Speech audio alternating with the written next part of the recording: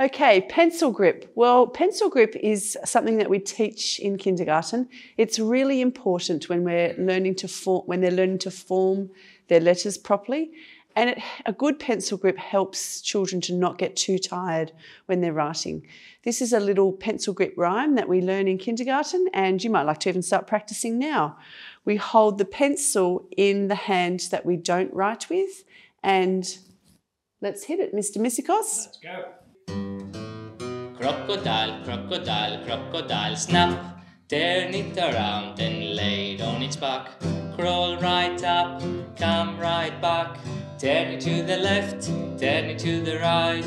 Now I'm ready to start to write. And again.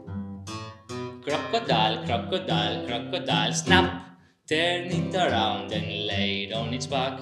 Crawl right up, come right back, turn it to the left, turn it to the right. Now I'm ready to start to write.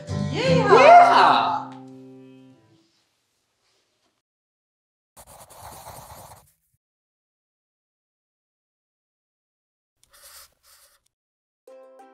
Becoming independent is a really important part of coming to school and coming to kindergarten.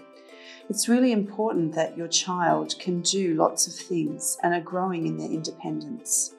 And it's really good if they can open the packaged food that they bring, because sometimes when there's lots of children to open their packaged food, it can become a bit of a burden for the teacher.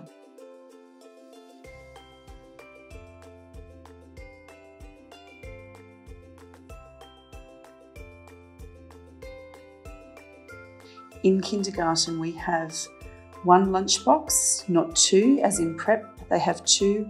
And in that lunchbox, they need to have their crunch and sip and their water.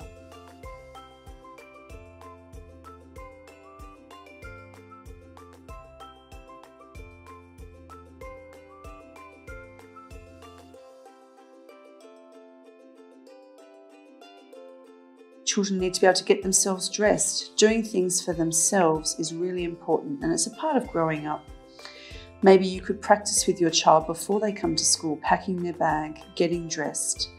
In your bag, you'll have a booklet on how to help your child tie their shoelaces, and learn that.